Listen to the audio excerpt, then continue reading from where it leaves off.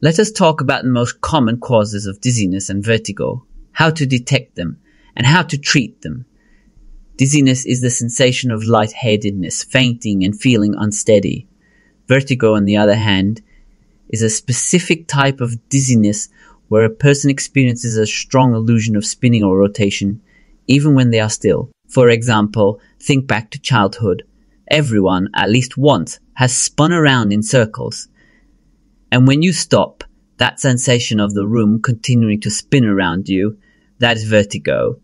Now, the most common cause of dizziness and vertigo is benign paroxysmal positional vertigo. It is responsible for around 30% of all cases of vertigo. Imagine a 60-year-old person who experiences brief episodes of spinning sensations when they turn over in bed or look up. This happens because tiny calcium particles in the inner ear become displaced and travel to different areas of the vestibular system, irritating the balance centers. While this condition usually affects people over 50 years old, it can strike at any age. The good news is that the treatment is straightforward. The Epley maneuver and vestibular rehabilitation exercises often bring significant relief. The prognosis is excellent, and most patients experience major improvements after treatment. The second most common cause of dizziness is dehydration, which is responsible for almost 20% of cases. Picture this. A person stands up and says, "I feel dizzy, especially when I stand up, and I have not been drinking much water today." This dizziness occurs due to a lack of fluids, leading to reduced blood volume, which in turn causes a drop in blood pressure. It is particularly common among people over 65 years of age and in patients taking antihypertensive medications. Increasing fluid and salt intake is effective in most cases, and adjusting medications if necessary also helps. The prognosis is good in most instances. The third most common scenario is orthostatic hypotension.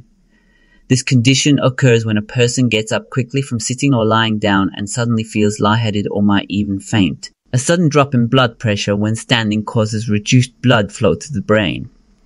It is more common in the elderly, particularly after prolonged periods of sitting or bed rest or due to the intake of medications. Treatment involves increasing fluid and salt intake, wearing compression stockings to improve venous return, and in some cases taking food cortisone to increase blood volume.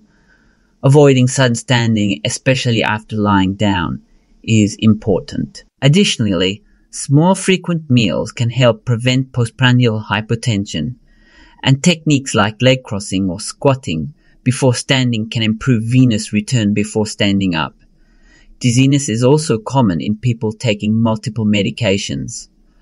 Often it occurs due to interactions between medications. The fourth most common cause of dizziness is anxiety and panic attacks. Imagine a person saying, "I feel like the room is spinning and my heart races when I am stressed or anxious." This happens due to hyperventilation, where a person breathes rapidly. This fast breathing leads to low carbon dioxide levels in the blood, causing respiratory alkalosis. As a result, the blood vessels in the brain constrict, making the dizziness even worse. But there is more. The adrenaline surge during a panic attack alters blood flow, heightening the dizzy sensation. This cause is more common among young people, especially females. Treatment includes cognitive behavioral therapy, which can work wonders for many. But if therapy alone is not enough, anxiolytic medications like serotonin selective reuptake inhibitors or benzodiazepines may be necessary. Stress management techniques such as meditation and yoga are also powerful tools. With the right treatment, the prognosis is good. Another common reason a person might feel dizzy is low blood glucose levels. This condition is more common in people with diabetes, particularly those on insulin therapy, sulfonylureas, or other anti-diabetic medications. It can also happen when a person has fasted or followed an inappropriate diet. Picture this. A person says, "I feel shaky, weak, and dizzy, especially when I have not eaten for a while." Low blood sugar deprives the brain of glucose, causing weakness and dizziness. The sixth most common cause of dizziness is anemia. This is more frequent among women during their reproductive years, affecting nearly 20% of reproductive age women, as well as elderly individuals over 65. Iron deficiency anemia is the most common type, and the usual treatment involves iron supplementation or addressing the cause of bleeding. Though it is more common in adults, it can affect anyone. And the seventh most common cause, it is vasovagal syncope. This happens when the body overreacts to certain stressors. It is triggered by the vagus nerve, leading to a sudden drop in heart rate and blood pressure. This reaction can occur in situations like prolonged standing, heat exposure, emotional stress, anxiety, pain, and even straining during urination or bowel movements. Can you picture it? A teenager faints after standing in a hot room for an extended time during a school assembly. When vasovagal syncope symptoms appear, the treatment is simple but effective. Leg crossing and muscle tensing maneuvers. While standing, cross your legs firmly and squeeze your thighs together. At the same time, tense the muscles in your legs. These actions help increase venous return and prevent fainting. Other less common but possible causes of dizziness include Meniere's disease. This condition presents with episodes of vertigo that can last anywhere from 20 minutes to several hours. It is often accompanied by fluctuating hearing loss, a ringing in the ear, and a feeling of fullness or pressure in the affected ear. While Meniere's disease can occur without hearing loss, it is usually linked to hearing problems. This disease has a strong genetic association and is also linked to autoimmune diseases such as rheumatoid arthritis, as well as viral infections, allergies, and migraines. The core idea behind this disease is an endolymphatic fluid buildup in the inner ear, specifically in the endolymphatic sac. This increased pressure affects both the vestibular structures responsible for balance and the cochlear structures responsible for hearing. Treatment often involves a low-sodium diet, diuretics to decrease the endolymphatic buildup, and vestibular suppressants like meclizine. In severe cases, corticosteroids or surgical decompression may be necessary. In treating panic, injections of gentamicin for vestibular ablation or steroids can help when vertigo persists. Migrainous vertigo. This occurs when vertigo is associated with headaches, light and sound sensitivity, and visual disturbances.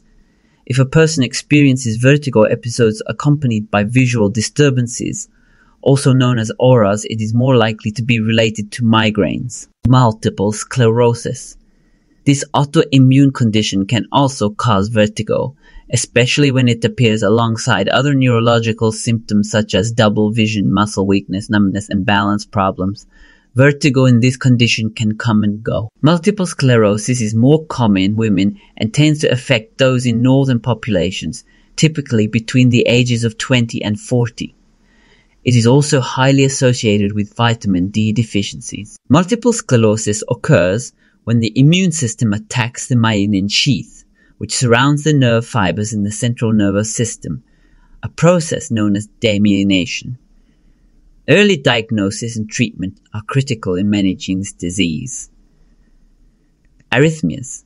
When arrhythmias lead to insufficient blood flow to the brain, dizziness can result. If the heart beats too fast or too slow, it disrupts the efficient supply of oxygen to the brain, causing dizziness and lightheadedness. In such cases, a person might also feel irregular or fast heartbeats, along with fatigue, tiredness, and shortness of breath. Atrial fibrillation is the most common arrhythmia linked to dizziness, though other types, such as ventricular tachycardia and bradycardia, can also cause these symptoms. An ECG is the main diagnostic tool for detecting arrhythmias, and a Holter monitor can be used to track arrhythmias over a period of 24 to 48 hours when they are irregular. Beta blockers are often one of the first-line treatments, particularly for atrial fibrillation, as they help slow down the heart rate. Other antiarrhythmic drugs like amiodarone and flecainide may also be used.